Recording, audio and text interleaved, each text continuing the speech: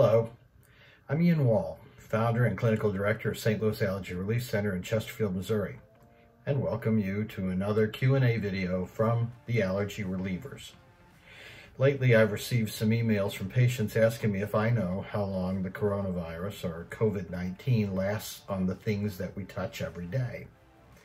Considering how frightened people are and how much misinformation there is online, I thought that was a great question.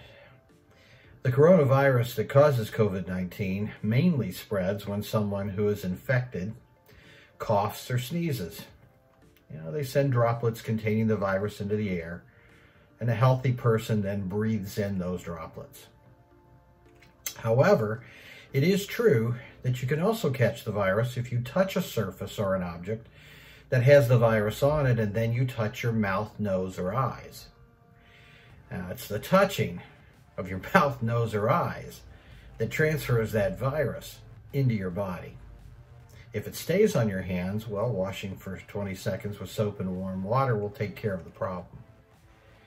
And it's true that the coronavirus can live for hours or days on surfaces like countertops and doorknobs, but actually how long it survives depends on the material the surface is made from. So this is a guide to how long coronaviruses, of which COVID-19 is only one, can actually live on some of the surfaces that you are probably touching on a daily basis. Keep in mind that COVID-19 is a new coronavirus. Researchers, as of the end of March 2020, don't know whether exposure to heat or cold or sunlight will affect how long it lives on surfaces. So all the information I'm giving you is based on coronaviruses in general. The CDC can only extrapolate that to COVID-19 as research is just now developing on this new coronavirus strain. So let's start. Metal, such as doorknobs, jewelry, metal eyeglass frames, silverware, well, it lasts about 5 days. That's a long time. Wood, such as furniture, decks, about 4 days. Now, plastics, when I say plastics, we're talking about packaging, milk containers, detergent bottles, plastic water bottles, plastic molded seats you find at buses or schools, plastic backpacks, elevator and ATM buttons, plastic eyeglass frames, and polycarbonate, eyeglass lenses. And that'll last between 2 to 3 days on those surfaces. Stainless steel.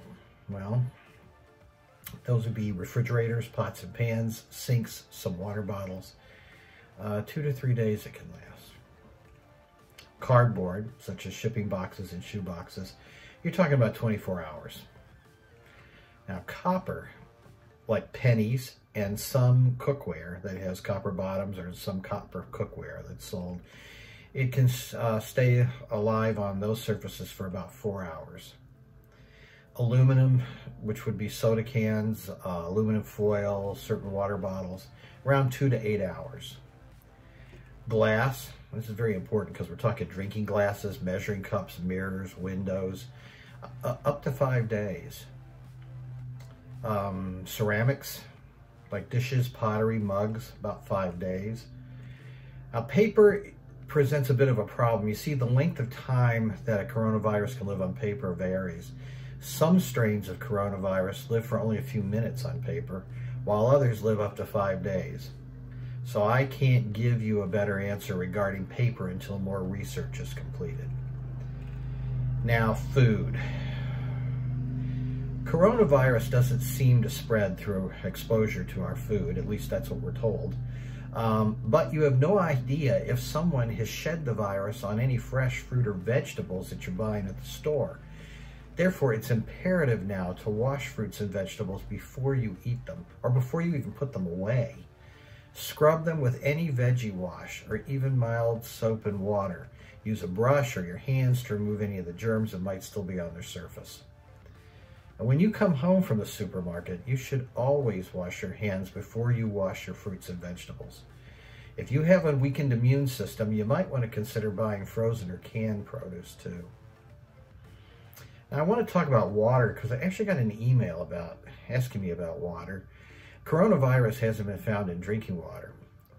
Now, experts say if it should get into the water supply, your local water treatment plant filters and disinfects water in such a way that that should take care of any problems. But again, this is true for the coronaviruses in general. We don't really know at this time if coronavirus-19 or COVID-19 really responds exactly as other coronaviruses do. But current research does show we don't have to worry about our water supply. Let's talk about fabrics and clothing now. Coronaviruses can live on a variety of fabrics from a few hours to about a day. And washing clothes takes care of it. So wash your clothes when you come in from outside. Now, what else can you do?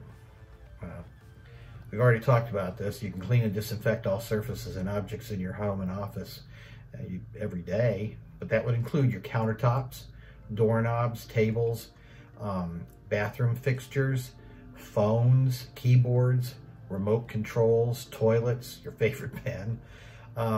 Use a household cleaning spray or wipe. It's fine. Or you can use soap and water and then disinfect them. Even if everyone in your home is healthy, you still should keep the surfaces clean.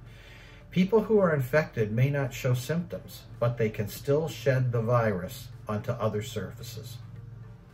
After you visit the drugstore or supermarket, or bring in takeout or delivered food or any package, wash your hands for at least 20 seconds with soap and warm water. Now, I'm going to repeat the mantra you've heard these past few weeks.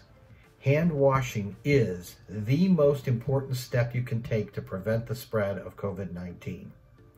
So don't get so obsessed with disinfecting surfaces and washing clothes that you actually forget to wash your hands and then go and touch your face. One last caveat. All this information that I'm giving you is accurate as of March 31, 2020. However, as the situation surrounding COVID-19 continues to evolve, it's possible that some data have changed since recording this. As you're watching, I don't know when you're going to watch this.